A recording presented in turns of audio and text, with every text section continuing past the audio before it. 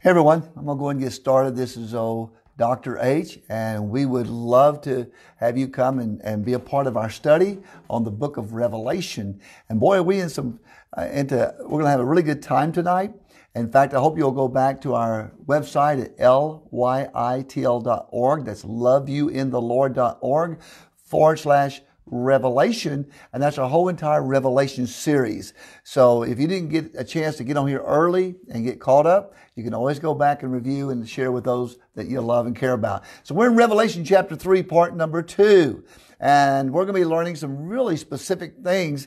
We've already talked about the church of Ephesus, the church of Smyrna, the church of Thyatira, and then the church of Sardis last week.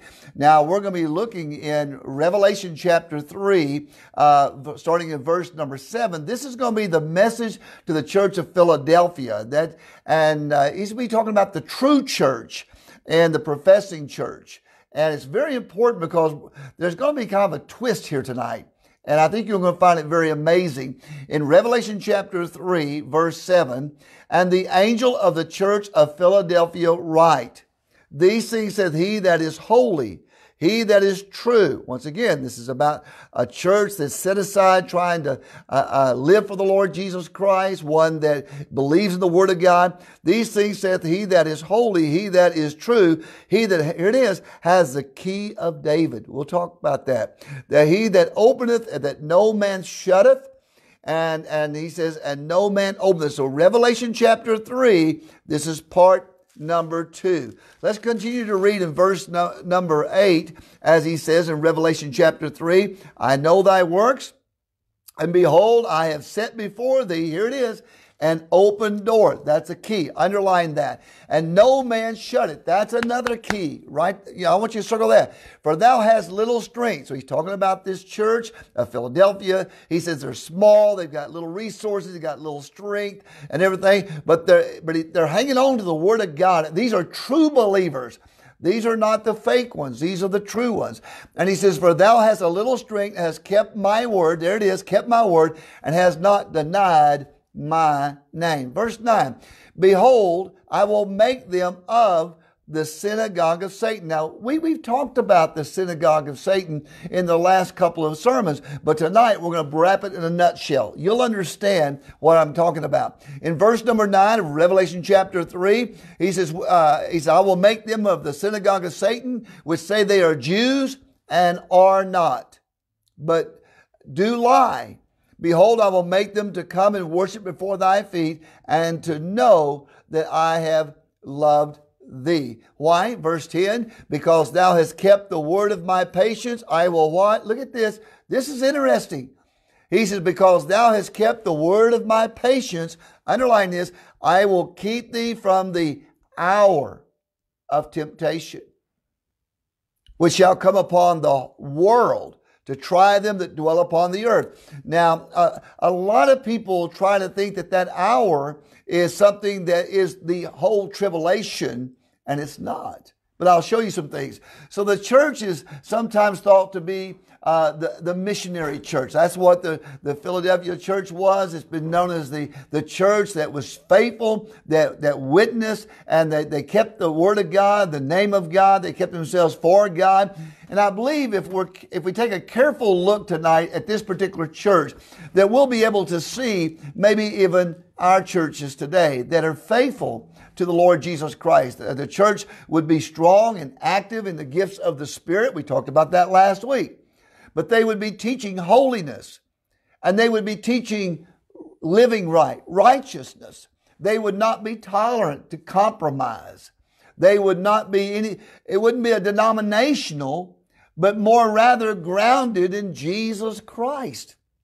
So here we find this church taught by the Holy Spirit of God. This church would be promoting the Spirit rather than bringing the world into the church. Let me say it again. This church in Revelation chapter 3 was more about the Spirit of God being in them than trying to bring the world into the church. So he says in Revelation 3:7, "And to the angel of the church in Philadelphia write." Now watch. These things saith he that is holy, he that is true, he that has the key of David. He's talking about Jesus Christ. He that openeth, talking about Jesus Christ. And no man shutteth. So if Christ opens it, nobody can shut it. And he says, and no man openeth. So you can't open. In fact, if you go back and read Revelation chapter 1, whenever John said he got a vision of Jesus, he said he was the Alpha, the Omega, and he had the keys. The keys. Only Christ can open the door, and Christ can lock the door, right? No man has that power. Only Christ has it. That's important. So this was known as the missionary church. And the city of Philadelphia was about 25 miles southeast of Sardis that we talked about last week. And it was only about an 800-foot open rise. So to this church, which Christ says has little strength, the Lord comes to open an avenue of opportunity that no force in hell can shut. Why? Jesus is now going to pronounce his authority. And I believe we're living in that day also, that I believe there's going to be some doors that Jesus is going to open, and I believe there's going to be some doors he's going to shut, and I believe that all hell will not be able to prevail against the Lord Jesus Christ. So here we find that possessing the key of David means that he has the authority, are you ready for this? To open all the supernatural doors and to close all of the demonic doors. So in Romans chapter 2, verses 28 through 29. Now listen, he says in the book of Romans, the same thing we're talking about here in Revelation chapter 3. Watch this. He says in Romans chapter 2, verse 28 through 29, for he is not a Jew, which is one outwardly, neither is that circumcision which is outwardly in the flesh. Now watch what he says. But he is a Jew. He's telling you what you have to do to be a Jew. But he is a Jew which is one inwardly, and circumcision is that of the heart, in the spirit, and not in the letter, whose praise is not of men, but of God. Now you have to understand that a lot of the Jewish people of that day, they were all about the keeping of the law. They were all about the circumcision of the flesh. And yet he tells us once again in Romans chapter 2, let me read again for you, verses 28 through 29. For he is not a Jew, which is one that is outwardly or of the flesh. Neither is that of circumcision. Talking about fleshly circumcision. He said that doesn't make you a Jew. He says this, he says, which is of the flesh. But he says, but he is a Jew, which is one inwardly. Now, and he says, and circumcision is that of the heart, in the spirit, and not in the letter, whose praise is not of men, but of God. That's important. So Jesus shows himself to the church at Philadelphia in the very same, in a way that they would want to worship him. So here is, we know that Jesus is holy. Now, let's go back to the book of Leviticus. Now, Jesus tells us to be holy even as he is holy. In Leviticus chapter 11, verse 44, for I am the Lord your God. Ye shall therefore sanctify yourselves, and ye shall be holy, for I am holy. Neither shall ye defile yourselves with any manner of creeping thing that creeps upon the earth. In 1 Peter chapter 1, verse 15, he says, but as he which has called you is holy, so be ye holy in all manner of conversation. So what does he do? Jesus shows himself here as truth. In fact, John 14:6, we've talked before, he says, I am the way, the truth, and the life. So Jesus is the one that opens the door to heaven, or he opens the door to hell. He has that authority. Jesus is the door to heaven. He's the only one who can shut or open either door, whether it be heaven or hell. He took the keys in Revelation chapter 1, the key of hell, away from Satan, away from the devil. And when Jesus went there and he went he died on the cross of Calvary, and the Bible says he went down into Hades, and there he talked to everyone there, and yet on the third day he arose and led the captive free. We'll get into this a lot later, but listen, he took the keys when he was there away from the authority that bound people there. And so Jesus is the final judge for everyone's resting place. So here's Jesus. He goes to hell, and everybody that's in hell sees that he's the final judge.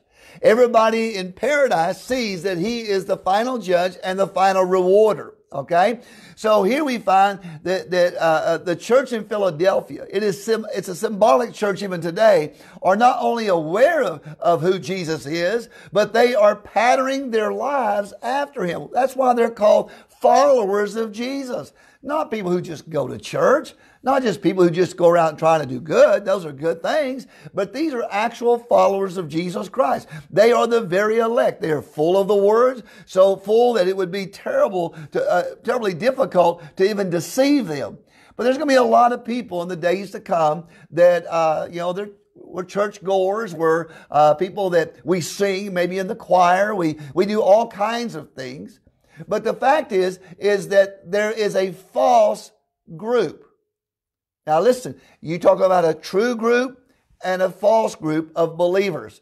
A true group of followers and a false group of followers. So Jesus shows himself as truth. And he says these are the very elect. They're not going to be deceived like the ones that are pretending to be saved. They're pretending to be followers of Jesus Christ. So God promised these believers that are true believers that he will keep them, listen, from that hour of temptation. And it says that hour of temptation is going to come upon the whole world. So I want you to note that the event spoken of here is a definite time period, the hour. And it doesn't mean that it's 60 minutes. It means there's a time slot. And notice, when does this hour, what's it referring to? Number 2, it's a period of trials. Trials like nobody's ever seen on this earth before. Number 3, John, think about this. He's writing about the future event. So number 1, it's definitely a time period.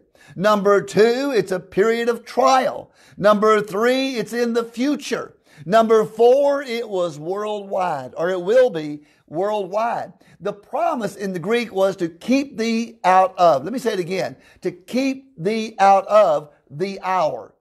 So the facts make it evident that the event refers to the great tribulation that is described in Matthew chapter 24. The book of Matthew is full of when we talk about Revelation, people say, I'm scared to read Revelation. Oh my gosh, God said, I'll bless you if you read it out loud. But in Matthew, there's a lot of prophecy. Look what he says in Matthew chapter 24. Look in verse number 15. Now I know that you're watching this maybe by Facebook or YouTube, or you're watching it online. That's a nice thing. Today we can go back and rewind and get everything that we're talking about. But in Revelation chapter 24, because we're talking about the danger of failing to advance. That's really what we're talking about today. So he says this in Matthew chapter 24, verse number 15. Listen carefully. When ye therefore shall see the abomination of desolation. And I'll talk about this probably next week quite a bit. But you know, so whenever you have this satanic rule that comes in, it destroys, the Jewish way of worshiping. They set themselves up in the middle of the tribulation, and then they make everybody, want to worship him. So you've got 3.5 years at the beginning of the tribulation, and then you've got 3.5 years of the great tribulation, which is a total of 42.5 months, or 3.5 years. But right in the middle of that, then he says the last part is the hour. And we'll get into this right here. Now watch carefully. Ready? He says in Matthew chapter 24, verse 15 through 22. Let's pick back up on this right here. When ye therefore shall see the abomination of desolation spoken by the Daniel the prophet stand in that holy place, whoso readeth, let him understand. Then he says in verse 16, then let them which be in Judea flee into the mountains. him which is of the housetop not come down to take anything out of the house, neither let him which is in the field return back to take his clothes. And woe unto them that are with child, and to them that give suck in those days. He says, but pray ye that your flight be not in the winter, neither on the Sabbath day. Now watch this right here. And he says this, verse 21 and 22 of Matthew. He says, for then shall be a great tribulation, such as was not since the beginning of the world to this time, nor he says, no, nor ever shall be. And except those days should be shortened. He's talking about not just the beginning of the tribulation, but the last part of it. He said, except those days should be shortened, there should no flesh be saved, but for the elect's sake, here it is, those days shall be shortened. So when we're looking at this, these believers at Philadelphia who have really only a little strength have nevertheless, they've kept God's word. They have not denied his name. And so God's going to give them a promise. God promises that they will become the pillars in the temple of God. Revelation 3:2. Let's go back to Revelation. Him that overcometh will I make a pillar in the temple of my God, and he shall go no more out. And I will write upon him the name of God, the name of the city. We're going to talk about this. The name of God, the name of the city of my God, which is the New Jerusalem, which cometh down out of heaven from God. And I will write upon him my new name. So the church may have been small in number in that day, maybe small in material resources, but God's going to make them strong. They are promised an open door. Now in scriptures, an open door refers to Christ. In fact, he says in John chapter 10, verse 7, then said Jesus unto them again, verily, verily, I say unto you, I am the door of the sheep. You see, not only is he the open door, but he's going to open the gospel, to preach the gospel. In Acts chapter 5, verse 19 through 20, if you remember, he says, but the angel of the Lord by night opened the prison doors and brought them forth and said, go and stand and speak in the temple to the people all the words of this life. Did you get that? He's referring back when the Apostle Paul was in prison and God came down that day and with the power and the authority, and God opened those doors so they could go out in the temple and teach the words of this life. And so when you think about the rapture of the church in Revelation chapter 4, now God's going to talk about in Revelation chapter 1, 2, 3, and 4 in reference to the church ages. But in Revelation chapter 4, he's going to talk about a door in verse 4. He says, Revelation 4, he says, 4, after this I looked, and behold, here it is. We're talking about that door was open. Remember, Christ has the keys to open doors, shut doors, to let people out of something or put people into something and lock them up. He says in Revelation 4:4, and after this I looked, and behold, a door was opened in heaven. And the first voice which I heard was as it were of a trumpet. And he says, talking with me. And he says, which said, come up hither, and I will show thee things which must be hereafter or to come. So each of these may be interpreted as an open door. It's a promise to the church, even as each can be applied even to the church today. So in these end times, God is opening, I believe, many tremendous doors of opportunity for you and I to come out of our prisons, in a sense, and to preach the gospel of Jesus Christ like we've never preached it before. So in these end times, these tremendous doors of opportunity, and here we have one tonight. You know, there are some churches, they deliver maybe a message on a Sunday. Hey, we're preaching at 11 o'clock on Sunday, 6 o'clock Sunday night, Wednesday night at 7:30. What an opportunity to preach to more people than just a few people in a church. We can preach to the multitudes now because of the technology. And you may feel that you have, like this church, very little strength, but God can make you strong. He can make you, like he said, a pillar in his kingdom and a spiritual warrior who is able to walk through every door that God opens. So let me ask you, what is holding you back from going to the doors that God's trying to open with you, even those supernatural spiritual doors? What's holding you back from fulfilling God's call for your life? Is it fear? Is it your finances? Is it your health? Is it your relationships, maybe with others? But God has set before you an open door which no man can shut. And I want to get that to you tonight. All the demons of hell cannot shut the doors that Christ opens. He's going to open some supernatural doors in these last days. All hell is going to come against it, but it won't be able to stop what Christ is going to do. In fact, Jesus is the way. And all you must do is walk through those doors in the almighty power of God. Not in the almighty power of a denominational name, but in the actual power and presence of God. Revelation 3:8 says, I know thy works. Behold, I have set before thee an open door, and no man can shut it. For thou hast little strength, and hast kept my word, and hast not denied my name. Jesus is aware of everything that the churches are doing today. You say churches. We're all that church. He's aware of what's in your heart. He's aware of what you're willing to do, or whether or not you're allowing sin to come in and keep you from living for God. And he has firsthand knowledge, because you know what? He lives in the church. He lives in you. He knows your thoughts. He knows your heart, and he knows your intentions. So Jesus is the door and has provided himself for us to go through that door to heaven. The door that Jesus opens can only be closed by him. So Jesus cares for his own. And it's very interesting here that he says that this church has little strength. And this is absolutely true, even of all strong believers today. In our weakness, Jesus makes us strong. The strength that sustains us and sees us through everything that we're having to go through today is his and his alone.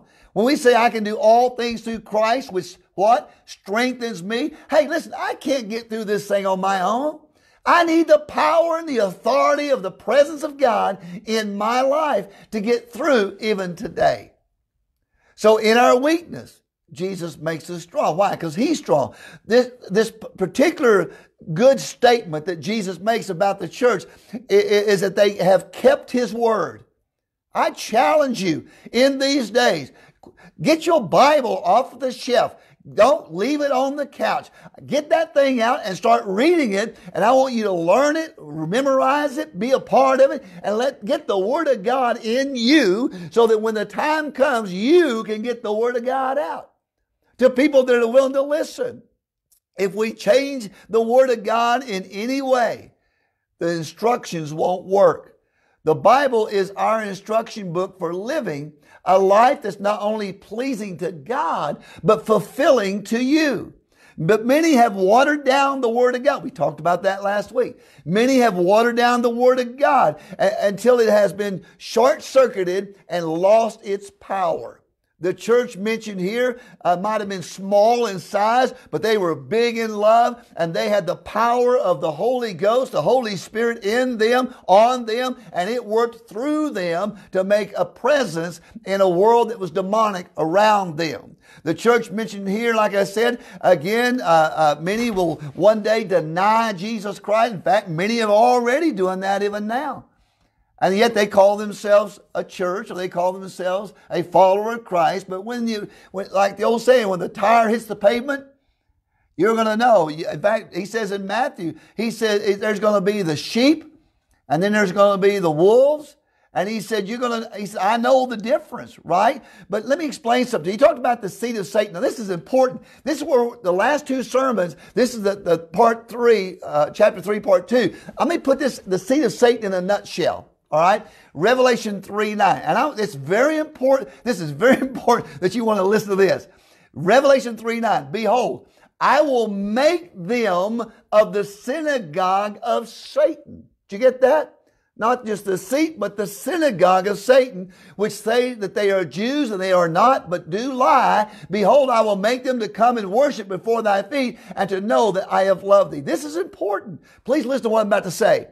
Now listen, there is no difference really in someone who follows Satan and someone who pretends to be a Christian and they're not. Why? Because they're both lost. And there's a lot of people who are putting their faith in, because they go to church, they put their faith in something that it has no real power. So he says in Revelation 3:9, I will make them of the synagogue of Satan. And they say they're Jews and they are not. So let me kind of bring up, there are people that say they're a Christian, but they're not. They say they're a believer, but they're not. They're just clothed with some form of religion, not a relationship. And so really there is no difference really in someone who follows Satan or someone who pretends to be a Christian and they're not a Christian. Why? Because they're both lost. They don't have the indwelling of God. They're not covered by the blood of the Lamb. So the synagogue of Satan is just a place of worship where God is not Lord. Let me say it again. The synagogue of Satan is just a place of worship where God is not put in the place as Lord. You know, a Jewish synagogue could be of Satan if you just look at the evil that's around it. Why, I know it's going to make some people mad. But sometimes even the local Christian church today, here that we have in the United States and around the world, you know, it's pretty much no different than the synagogue of Satan. Why? Because if the true Word of God is not taught and received and allowed to impact your life, then what we have, some people call it a worship center. But is it a center that worships God? Is it a place where when you walk in, it's like he told in the Old Testament, take your shoes off, you're on holy ground. But most of the time, our churches, we don't see that when we walk in as being God's place. And so the church which does not compromise and prevails unto the end. Listen, the Bible says if you don't, during that tribulation period, if you don't compromise and you prevail to the end, you're going to reign with Christ. So Jesus is just encouraging this church here in Revelation to keep on keeping on. Why? Because he said there's going to come a day I'm going to bring a reward to you. Ladies and gentlemen, God's going to reward the Christian. He will reward us for remaining faithful and true to Him and doing what we can, like He said, as He released them out of prison. Tell them about the life. Tell them about the gospel. So the Christians, the Bible says, will rule over those who have rejected Jesus for 1,000 years on the earth. And we'll read about this in Revelation to come, right? But Jesus loves people, but He loves people that are saved too. And He loves people that are faithful. All right? And so here he says, he that has an ear, and he said, let them hear. So in Revelation 3:10, he says, because thou hast kept the word of my patience, I will keep, look at this, I will keep thee from the hour of temptation, which shall come upon all the earth to try them that dwell upon the earth. This verse presents a promise. Out beside verse 3:10, write the word promise. He says, this verse represents a promise that Christ will rapture, listen, only genuine believers out during that tribulation time. The hour of temptation. This is a period of worldwide testing. The Greek word is, I'll spell it to you, it's parosmos, which is P-E-I-R-A-S-M-O-S, which has not yet to come, right? Because in Daniel chapter 12, watch carefully. In Daniel chapter 12 is in verse 1, and at that time shall Michael stand up, the great prince which standeth for the children of thy people, and there shall be a time of trouble such as never was seen since there was a nation, even to that same time. And at that time, thy people shall be what? Underline, delivered. Everyone, what? Everyone that shall be found written in the book. It's a promise. Matthew 24:21. For then shall be a great tribulation, such as was not since the beginning of the world to this time. No, nor even shall be. Verse 29 of Matthew 24 says, immediately, listen, after the tribulation of those days. Did y'all catch that, or was it just me? After the tribulation of those days shall the sun be darkened, the moon shall not give her light, and the stars shall fall from heaven, and the powers of the heavens shall be shaken. So Christ promises to keep them from. Now the Greek, it's called ik, right? Means out of. And he says, I'm gonna promise to keep them out of that tribulation period. That is, that they will not enter into that period of history. So the tribulation is for the purpose of trying and of judging. Judging who? Them that dwell upon the earth, the Bible said. Those who are connected to the earth and its system and not connected to God. So believers are not even included in that term. In fact, in Philippians chapter 3, you got to mark this down, verses 18 through 20, for many walk, of whom I have told you often, and now tell you even weeping, that they are the enemies of the cross of Christ. Did you get that? They are the enemies of the cross of Christ, whose end is destruction, whose God is their belly, whose glory is in their shame, who mind earthly things, for our conversation is in heaven. From whenceforth also we look for the Savior, the Lord Jesus Christ. So once again, now we can go back and look at 1 Peter 2:11, Revelation 6, verse 10, Revelation 11:10, Revelation 13:8, and 12 and 14, and Revelation 17:18. There's all these references to back up what we just said. Trials, tribulations, and temptations, they come to all of us, right? But it seems that the group that's mentioned here have already been tested and already found to stand in their temptation. There's a time of testing. There's a time of victory. And if you don't overcome, there'll be a time of defeat. So Jesus was tempted 40 days and 40 nights, but he came out victorious. When trials come, we can do one of two things. We can stand against the temptation, rebuke that temptation, and experience victory, or we can take the easy way out and just give into that temptation and fall into defeat. So listen, as we start closing this down, what Christ is saying is that if you are a Christian, a true believer, and if temptation comes against you and you don't get victory over it, that same temptation is going to rule you. Paul said, I looked at my life, and he said, I found a law that sin reigns in my mortal body. He said, I have to beat my body into subjection, because if he didn't take the authority over that temptation was going to be with him for the rest of his life. And so if you're a Christian and if the temptation wins, then you will go through that temptation over and over and over again until you stand against it, until you overcome it, until you get victory over that temptation. You're going to struggle with it. That's why we're weak. That's why we need the presence of God in our life. It appears that this group in Revelation here, mentioned here in Revelation chapter 3, they stood against those temptations. So their promise from Jesus is that they will not be required to go through the great tribulation. And we'll talk about this in the next coming weeks. There is a time specified of God when the temptations, the tribulations, and the trials will become so great, it'll be almost impossible to stand, especially if you're trying to go through them on your own, right? Then let's close this down. An hour with God can be any specific time. God's time and our time, it's not the same. So this hour mentioned here certainly does not mean 60 minutes. It means a period of time. And we talked about the tribulation.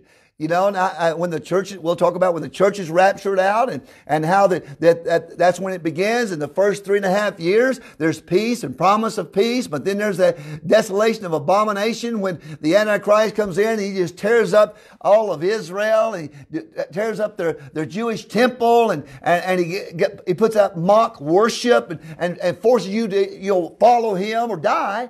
And then all of a sudden the last 3.5 years, the last 42.5 months, there's going to be some judgments that comes down. And, I tell people, that's God's way of saying, you want a world without God? I'll show you a world without God. But then God puts his judgments there. And it's still God's way of trying to turn people back to him before time runs out. And so God's promised the believers in the Lord Jesus Christ that we'll be saved from the wrath to come. Now, here, I believe this is the case. Temptation here, I believe, is the same as tribulation. So, Revelation 7:9. After this, I behold. Revelation 7:9. After this, I behold, and lo, a great multitude, which no man could number, of all nations and kindreds and peoples and tongues or languages, stood before the throne and before the Lamb. Listen, clothed with white robes and palms in their hands. And in Revelation chapter 7, verse 13 through 14, and one of the elders answered, said unto me, what are these which are arrayed in white robes, and whence came they? Verse 14 says, and I said to him, Sir, thou knowest. And he said to me, these are they, listen, which came out of the great tribulation, and have washed their robes and made them white. Here it is. In the blood of the Lamb. Listen, before the tribulation takes place, it's the blood of the Lamb that saves us from our sin. In the tribulation, it's going to be the blood of the Lamb. But God's going to allow people during the tribulation to come to know the Lord Jesus Christ. Their robes will be made white and they will be washed by the blood of the Lamb. And this is so important. It tells us that the Christians who are saved from that unbearable temptation at the end of 3.5 years tribulation. Now, what does that mean? Let me help you out. Let me close it out. We're in the church age. We're going to see some pre-tribulation heartache, as we're seeing now. Pestilences, heartaches, and the evil that's around us. You're going to see things happening that's going to try to discourage you and knock you out. Listen, you started out okay. You started out on fire for God, but boy, the devil's going to come after you. He's going to try and knock the wind out of you. Why? Hey, all it took was not having toilet paper for some people. And I'm not making fun. I want you to think about that for a moment. Listen, our God is bigger than our provisions. He's our God. But here's what's going to happen. During the tribulation period, 7 years, I'm just going to cut to it. They get to the end, and there's going to be the Battle of Armageddon. And at the Battle of Armageddon, there's going to be a time like you've never seen. Christ is going to come back. He's going to bring those that he's already raptured out and took with him. They got to get there somehow. He can't bring an empty place back. That's why he raptures the church out, takes them back, brings them back as warriors riding on horses with authority and power, and they're going to rule over this world. And during that 1,000-year reign of Christ on this earth, many will come to know the Lord Jesus Christ as personal Lord and Savior. They'll put their faith in him the same way you and I did. They'll trust in the same blood that was shed on Calvary as you and I did. In fact, in Revelation 7:9, he says, after this, behold, and lo, a great multitude, which no man could number, of all nations, of kindreds and people and tongues, stood before the throne and before the Lamb, clothed with white robes and palms in their hands. Revelation 7:13 through 14, I repeat. He says this, and one of the elders answered, said to me, what are these which are arrayed in white robes, and whence came they? And he said unto him, Sir, thou knowest. And he said to me, these are they which, listen, that came out of the great tribulation, and have washed their robes and made them white in the blood of the Lamb. Listen, God's going to be winning souls today and all through the tribulation, and these are those who got saved. He's going to bring them out.